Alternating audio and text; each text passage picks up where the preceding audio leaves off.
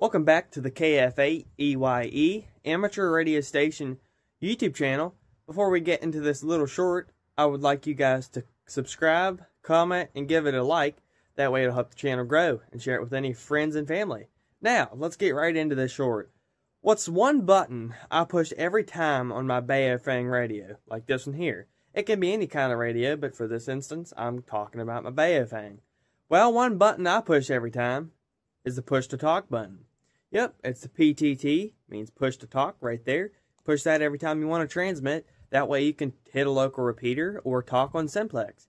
So like I would say, put the push to talk button, say, this is KFAEYE, Amateur Radio Station Monitoring. I wouldn't say amateur radio station, but I would give my call sign, say I'm monitoring. If nobody comes back, I will say I'm clear, and then end with my call sign. But that's it. You hit the push to talk button every single time I use my Baofeng radio.